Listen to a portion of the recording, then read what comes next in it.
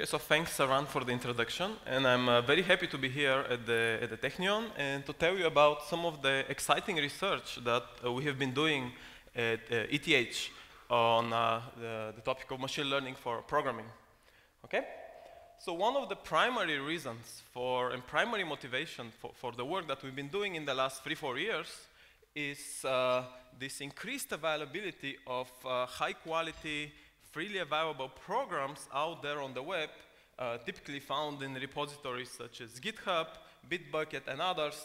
So here is, for instance, the graph in the number of repositories of GitHub in the last 3-4 years. So around the end of last year, 2014, there were about 10 million repositories there. Currently, there is about 20 million repositories. So these repositories contain huge amount of really valuable code, really valuable programs, and I believe it's very, very important to somehow be able to reuse this information. Huge amount of effort has gone into developing these programs, debugging the programs, maintaining them, fixing bugs there, running them, and so on and so forth. And you'd like to somehow reuse this effort when you are building new programs or trying to solve some challenges, new programming challenges, and not start from scratch again, all over from the beginning. Okay? So,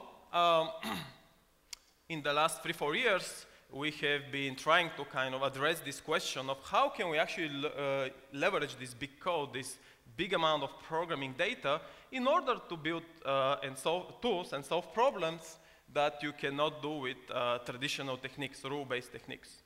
So we have developed a bunch of techniques and a bunch of tools, new kinds of probabilistic tools based on probabilistic models that can solve problems and challenges that are very hard to solve traditionally or practically impossible to solve. Okay? So what I'd like to do in the next few slides is kind of give you an intuition for the kinds of problems that we can solve and draw an analogy to other areas of computer science which also use this kind of big data and probabilistic models to solve interesting problems. So here is an example of an image so this is an example from the field of computer graphics. So this is an image, and it's partially, some part of the image is missing. So maybe the cat chewed the image or something happened to it, okay?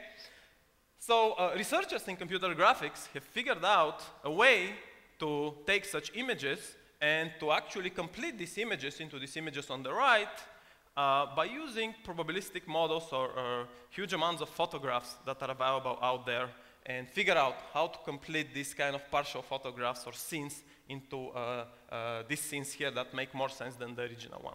Okay, so this is based on statistical information, statistical models of photographs. Okay, so now there is a corresponding problem, similar corresponding problem, analogous problem in the field of programming, where you have a program which you have written partially, and you may wonder what happens next, what you should do next, okay? So we have built a tool that can actually, a system that can actually take programs like this and actually figure out how to actually complete these programs, how to generate new code that didn't exist before. So this kind of system called Slang appeared last year, and it's based on deep learning techniques over large code bases. So it runs probabilistic models and then can actually complete and generate new code that did not exist before. So this completion here was not in the training data, for instance, okay? Here is another example from the field of natural language translation. Okay, many people have used this system, okay, Google Translate. So this says on the left that Martin is talking the TC now, I hope that's true. And when I click translate, it's going to produce something in Hebrew. Okay, on the right, I cannot pronounce it unfortunately here. But so these kind of statistical systems, like Google Translate, are based on probabilistic models of a parallel corpus of lots of translations. Okay? So they give you likely translations to an existing sentence that you put in here. Okay?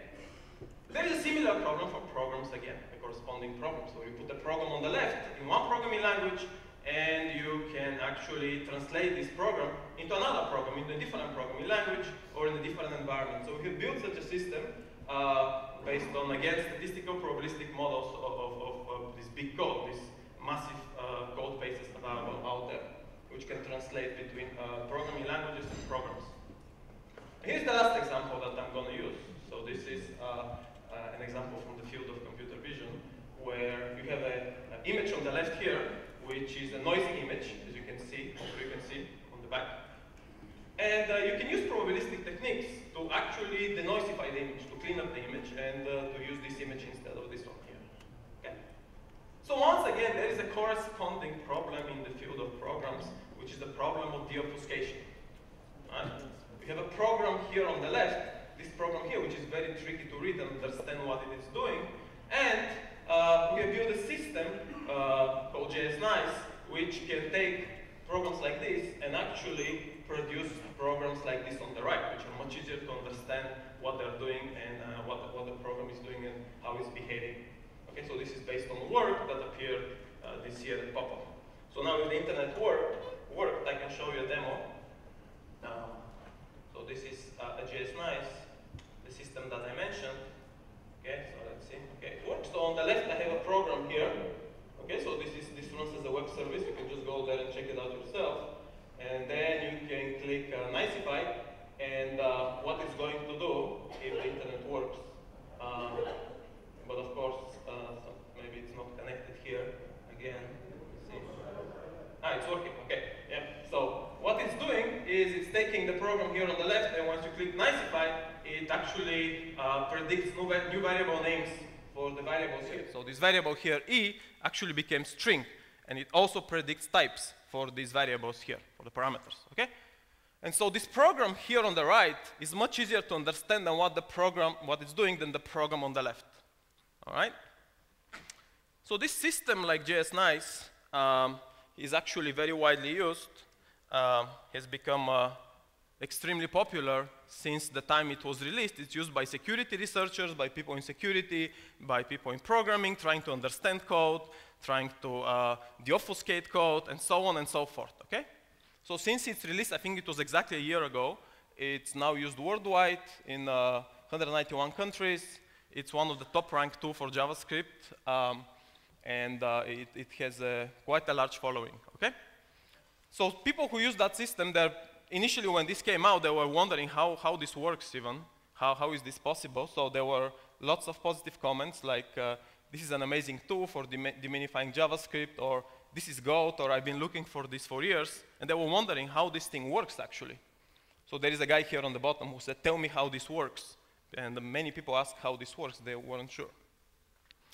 Okay, so in summary, I believe these programming tools based on big code, based on big programming data, can actually have tremendous impact on programmers, developers, security, and many areas associated with software. So what I'd like to do in the remaining time is give you a little bit of an idea of how you actually go about building these tools, okay? And by the time we finish, you should have some idea roughly what the dimensions are, and also I'll tell you about a framework that you can use to build tools like JS-Nice and get going very quickly, all right? So when you go about building probabilistic programming tools based on big code, based on big data, there are many dimensions to consider, okay? Many technical dimensions to consider. First, of course, is the application that you're going to be solving, the problem that you're going to be addressing. But then there is a bunch of other dimensions here that are very rich dimensions, and you have to decide how to actually instantiate them. So one thing you have to worry about is what is it that you are learning over? Okay? You may not be learning over the syntax of the program. The programs are not just text. They're text, they transform data, they generate data. They are not just images or videos. Okay? So you need to figure out what is the right representation of a program that you're going to be learning over from all this amount of programs there, big code. You also have to worry how you're going to be extracting this representation. The fact that you know what it is does not mean you can actually extract it accurately from programs, okay? Then you have to worry about the kind of machine learning models that you use. How do you train them? How do you query them? How do they interact, this whole thing? And all of these dimensions are actually connected, okay? So in the last few years, 2-3 years or so, we have instantiated these dimensions with many different choices, built many different kinds of applications, some of which I already showed you, playing with different intermediate representations, different machine learning models, deep learning models, graphical models, statistical models, all kinds of things, right? So what I'd like to do next is to give you a little bit of an idea about one of the recent approaches that we proposed and a framework based on this approach, which I believe is very suitable for building these probabilistic programming tools of the future. So JS-Nice is just an application on top of this framework, on top of this model. All right? So what we're going to do next, we're going to state exactly what the problem is. So it's going to get a little bit more technical. So we're going to state what the problem is. Why is it hard? What's the solution that is illustrated here by this combination of techniques? And what are the results? Okay? And then I'll show you the framework. So let's get going. So I'm going to use JS-Nice as an example here because it is easy to illustrate the concepts, but they're very generally applicable. So here is a program over here, and in this program, some of the variable names are obfuscated. They're very short, they're minified. And some of these variable names, A and B here, okay, I'm going to use red to denote that these are variable names whose values we would like to predict. So there will be some facts that are unknown, so these variable names, whose names I'd like to predict. And there is going to be some facts that are known. So this may be the API that the program calls, this may be the name of the object, and so on and so forth. So this is the notation that we use. Red for things we want to predict, blue for things that we already know. Okay? And so the core problem is, okay, how do you predict facts that are unknown given the known facts? Okay, so you can phrase many, many problems in that way. JS-Nice is just one example here. All right? So now, why is this problem difficult? Why is it difficult to predict many things about a program? Be it the names, be it predicting new code, predicting a description of code like natural language, whatever.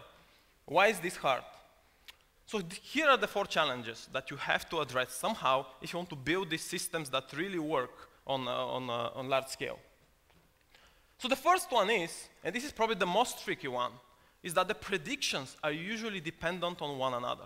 So they are not isolated predictions. So there is a dependence between the predictions, so between the names. This is like if you have an image and you want to predict something about pixels, all the predictions are usually dependent about the different pixels. And usually, when you talk about predicting things about programs, there is many, many choices. So for instance, if I want to predict names of variables, there may be millions of possible choices, okay? You must be able to quickly learn from huge code bases. So JS-Nice, for instance, learns entire model over GitHub in about 2 hours. So how does this happen? And the prediction should be fast, should be basically instantaneous if you want it to be useful. All right? So what is the key technical idea for how you go about solving these prediction problems? All right?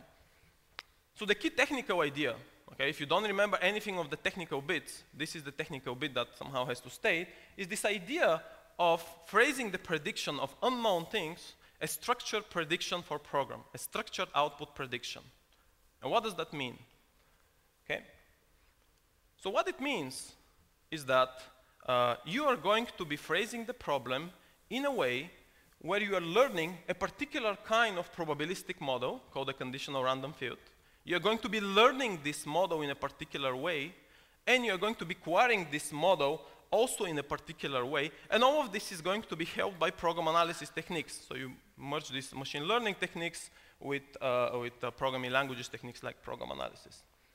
Now, why is this important, this connection of this concept of doing structured prediction for programs? So structured prediction is a technique which has been very, very widely used in things like fields like computer vision. Okay? So by being able to connect programs with conditional random fields, with structured prediction, you can actually enable huge amount of research that has happened in the field of machine learning in conditional random fields and in those kinds of complex predictions to the domain of programs.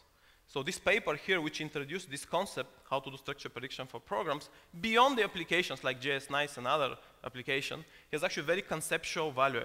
If you want to do very rich predictions, okay, you need to be able to know how to connect programs with these powerful probabilistic models. All right, so what I'm going to do is I'm going to go over each of these boxes, each of these pieces here of the puzzle, and give you a little bit of a technical idea what they are, okay? and then how can you build your own prediction system. So let me start with the machine learning model that is suitable for the task of predicting things about programs. All right? So the machine learning model that we use in this entire structure prediction approach for program is called the conditional random field. Conditional random fields are an undirected probabilistic graphical model, and they capture dependencies between facts to be predicted. So here again, we're going to be using red for facts to be predicted and blue for facts on which we are going to condition, things that we already know. All right? So this conditional random fields is a powerful graphical model that was introduced fairly recently in the early 2000s by John Lafferty, Andrew McCallum, and Fernando Pereira. And it really has tremendous impact in various areas like NLP and computer vision and so on, but has never so far been connected to programs. All right? So one thing to notice here in this definition, so let's not worry too much about the mathematical definition, just worry that this probabilistic model is parameterized on some weights and some feature functions here, okay? So if I want to build a conditional random field, I have to figure out what those weights and feature functions are. Now one note here is that we are using undirected models over directed models like Bayesian networks. And the reason is that it's easier to model with undirected models because you then don't have to worry about the relationship, how to establish a direction of the influence on the things you're trying to predict. So let me give you an example of how would you build a conditional random field, just conceptually how you go about this. So let's suppose that there are two variables, I and R, whose names I would like to predict, and there is a variable t on which I'm going to be conditioning on. So one thing that I may know is that, just intuitively, I may say that there is a dependence between the predictions of I and R, expressed here via this edge, and there is a dependence on the prediction of I given the value of t. Okay? So I capture this via this graph, this network here, but to build a conditional random field, what you need to do is to actually instantiate this, to parameterize this network, to instantiate it with the appropriate weights and feature functions, and thereby obtaining a CRF. Okay? So here is one possible instantiation here, which is going to lead me to building a CRF. So I can define a bunch of functions here on the left and their corresponding weights. So the way to read this thing here is that I have a function f1, very simple function, which takes if it takes the value run for I, and it takes the value of Israel for t, then it's going to return 1. Otherwise, it's going to return 0. So it's a very simple indicator function, what I'm showing here. And on the right is the weight that is associated with this indicator function. So I have just parameterized this network by these feature functions and by this weights, okay? And this uniquely determines a conditional random field by just plugging in the functions and the weights into the formula, and it determines a conditional probability distribution like this. So what we're going to be doing is learning these very powerful conditional random fields over data, over big code. All right, so the two takeaway points here are undirected graphical models over directed graphical models. That's one of the choices.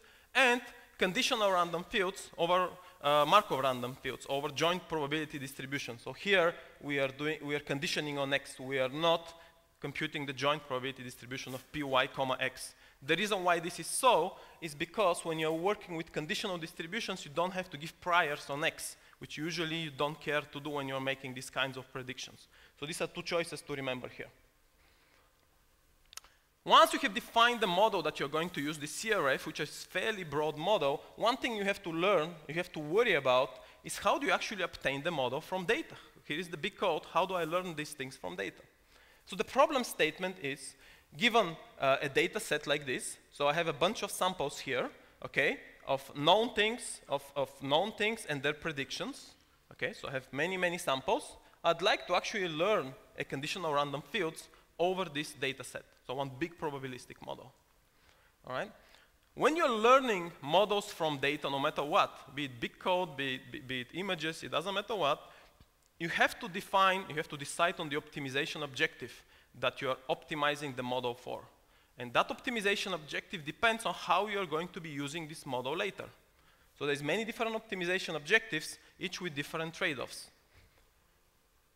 So the optimization objective that makes sense when you're predicting things about programs is something called max margin objective, okay?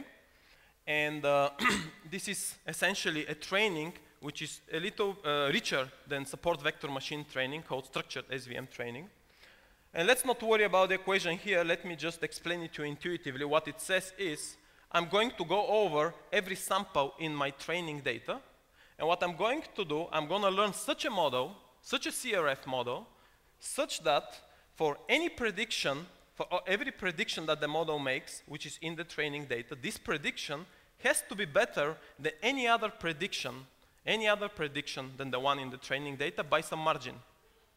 Thereby, I get confidence in the weights that I learned during training. Okay, so this is one optimization objective. Here's the important bit about this optimization objective and why this training makes sense in this setting. One of the reasons why it makes sense is because you eliminate the computation of this function over here called the partition function, which is extremely expensive. It's at least exponential. Okay? So this choice of the particular training here is very, very important for achieving scalability, the structured SVM training.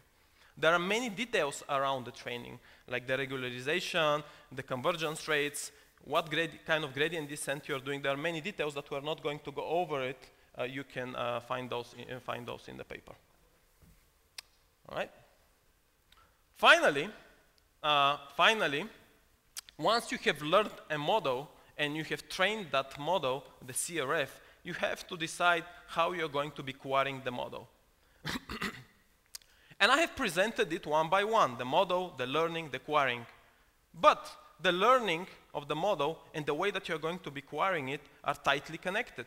So the type of queries that you make on the model also determine the kind of learning that you're going to be doing. So what queries make sense to be making on these probability distributions over programs that you are learning? So the type of query that makes sense is something called map inference. This is maximum a posteriori inference. All that it's saying is that given the known facts over here, X, we would like to predict the unknown facts which maximize the probability distribution. So this is a very intuitive query. Okay? So you need to make a joint prediction over all of the possible unknown facts. All right? So if you expand this a little bit, you're going to end up with the following equation. You're going to end up with the equation that the best prediction is the one which maximizes the probability distribution given a known fact. Okay? And one thing that you will notice here, once you fix X, this function over here on the bottom becomes constant, so you can get rid of the function. So you essentially end up with the following query. So it's just the product of weights and feature functions over the unknown things and the known things. All right? So this is your map inference query that you're going to be making over the probabilistic model. All right? There is various map inference algorithms, like max product belief propagation, Gibbs sampling, and so on and so forth. You can adapt those to do map inference. Unfortunately, for our setting of programs where there is a huge amount of predictions to be made, there is just huge amount of labels. Traditional algorithms don't work that well, so we had to design our own map inference algorithm, map inference variant. All right? Now, map inference, as explained here, kind of makes sense. I want to make the best joint prediction over all of the unknown variables. But there is another possible query that people have played with in various papers, in various works, something called the max marginals. So instead of querying for the best y given x, what they do is they query individually for each element that I would like to predict. So first I would say, give me the best y1 here. Okay, given x, give me the best y2, give me the best y3, give me the best yn. So predict it individually. So each of the marginals. Okay? So this is a query which is known as max marginals, and then I'm just going to combine these results. So this one is not suited for programs. Okay? And there are two reasons why. First, this is not guaranteed to give you the best joint assignment. More importantly, it is very difficult to enforce constraints between the predictions that you are making. There's various constraints you may want to enforce, programming language constraints, which may be actually very hard to enforce using max marginals. And that is why map inference is the right query for this setting. So let me give you an example with JS Nice to give you an idea for how this map inference works on a simple example. So this is actually the program that's on the website that you can try. So once again, in red we have the variables whose names we would like to predict. And in blue we have the known facts. So this could be APIs, this could be some fields of objects, and so on and so forth. So in the first step, so this is what happens when you go on the website and click Nicify. These exact steps happen.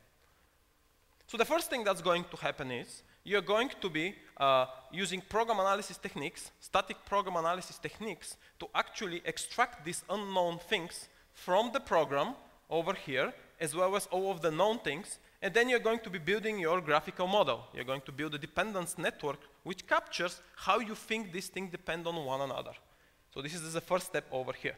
So here I have extracted a bunch of local variables, I have extracted a bunch of APIs and field names, and here I have built a network which captures the dependence between them, that I think captures the dependence between them. As a second step, what you're going to do, you're going to take your network over here, this dependence graph that you have built, and you're going to consult your probabilistic model to find out how to parameterize it. So what are the feature functions and what are the weights? So what this thing here says is, I have 6 feature functions. Each line is a feature function with its corresponding weight. So what this one is saying is I have a feature function where if I is equal to I, and if t is equal to step, then the indicator function will return 1. Otherwise, it will return 0, and this function has a particular weight. So each of the edges are parameterized on these feature functions, and then what I can do is I can actually perform my map inference. I can try to ask this query over here. Okay? So this is the map inference query that I had already explained earlier. So if you ask this query over here, what is the best assignment to this red unknown facts over here, given your feature functions and the weights, the map inference is going to return the following assignment. It's going to say, well, I think that I should be I think that t should be step, I think that I should be I here, r should be length, and r should be length, and length stays the same. So it's going to find the best possible assignment of the unknown elements. One question here is, where do these names come from? Okay, where are these labels come from? They come from the training data. You can get them directly from the data that are available there. Okay, so you have your program, you build your network, you do your map inference, and you get your assignments to these unknown facts. And once you do that, you obtain your solution. So that's how you obtain the resulting program over here, replacing these unknown facts with your new predictions as a result of the map inference. All right? Good. So I hope that this gives you a little bit of an idea for how you go about building these probabilistic programming tools. So you have to pick the right probabilistic model, in this case conditional random fields, not Markov random fields or Markov network, but something that is conditioning. You have to pick the right learning methodology, structured SVM training, as opposed to other kinds of trainings. You have to pick the right query for the task, map inference over max marginals, and you have to glue all these things by extracting the necessary elements from the program using program analysis techniques. Okay? So this approach here that I just presented to you has been implemented in this framework over here called Nice to Predict. Okay? So everything that I showed you here so far, you can try it online, and it is fully open source on GitHub, and so you can use it to build your own prediction engines. As I mentioned already, JS Nice is just built on top of Nice to Predict. So here I have my program over here, the input program, and I can try it right now. I can say, extract the features using program analysis. So this is exactly what it's going to do here, extracts a bunch of features. Then I'm going to say, show me the prediction graph. So it's going to show it over here. Okay, so I have a prediction graph. All right. And it's a bit mangled here, but let me just drag it around. You can actually drag it around. So there is some things that are known, and there is some things that you have to predict. Okay, I can drag it around like this. Boom. All right. Here, once I have the graph, I can do map inference. So it's going to predict things for these unknown entities, and then I'm going to generate the output, thereby updating the new program. Okay. So this whole thing is available on GitHub. You can just download it and build your own system. All right, right now. So people have already started building their own systems on top of this. You don't have to re-implement CRFs, max margin training, and all these things which are implemented very efficiently in this framework, and they're very, very fast. Good. So let me show you how this system looks when you actually build it, and what are some of the results when you actually run this system like JS Nice. So this is how it looks operationally. So over here we have the learning phase on the bottom, and we have the GitHub data. The big code is sitting over here. And what you're going to do is you're first going to take each program in this big code, and you're going to analyze it with static program analysis, thereby extracting a bunch of these networks, a bunch of these unknown facts and known facts connected. So there will be millions of those extracted over here. Then you're going to be learning your probabilistic model, the conditional random field, using the particular learning techniques that I showed you. Okay? Once you have learned the probabilistic model, this is done once and for all, then you can just query it infinitely many times. Okay, so I can take a new program, I can again perform program analysis, get the unknown facts, code the map inference, contact the probabilistic model, and then obtain my result here. So how well does it work? And what happens here more concretely? So for program analysis, static program analysis, you use techniques like alias analysis, like scope analysis, static co-analysis, co-graph analysis, and things like this. On JS Nice, if you actually run it over the entire GitHub, you extract about 7 million feature functions if you want to predict names, and about 70,000 if you want to predict types of variables. You perform your max margin training here. This usually takes about 2 hours on the entire GitHub. And the resulting probabilistic models consisting of feature functions and their weights is about 150 megabytes. All right. On the client side, what we have experimented with is a bunch of programs beyond, of course, the hundreds of thousands of programs that people have put in the system. These are our own programs. So typically, they are, a program typically generates on the range of 30 nodes and 400 edges or so. Okay, this is kind of the size of the network. The time is extremely fast for doing the map inference using the approximate algorithm.